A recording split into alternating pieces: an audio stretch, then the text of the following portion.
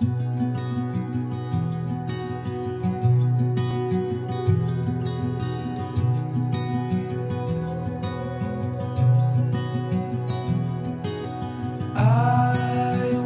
remember the exact night that Dylan and Emily met, and she had never been happier. Dylan was the hockey player, and Emily was the dancer, homecoming queen. It made so much sense that they fell in love, and it still makes sense.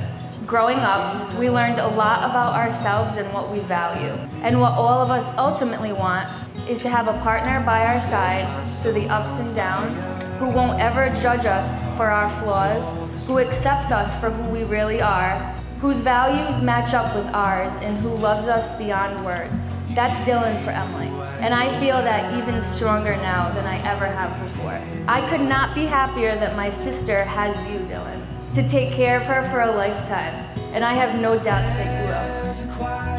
I, Dylan, take you, Emily, to be my wife.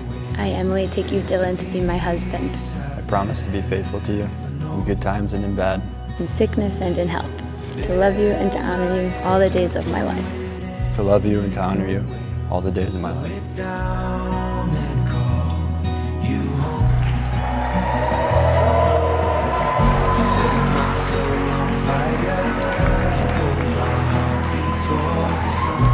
Emily came along, and Dylan suddenly seemed complete. If any of you have spent time with him, you know that he constantly asks a question or two. Does my hair look okay? Hey, are you good? Are you doing okay? Before Emily, there were a lot more of those questions. Suddenly, Dylan seemed, as far as I could tell, he seemed more complete. They were completely different people, but completely complementary. They were like pieces of a puzzle. When they were apart, they were complete hot messes. When they were together, it made a beautiful picture. And here they are today.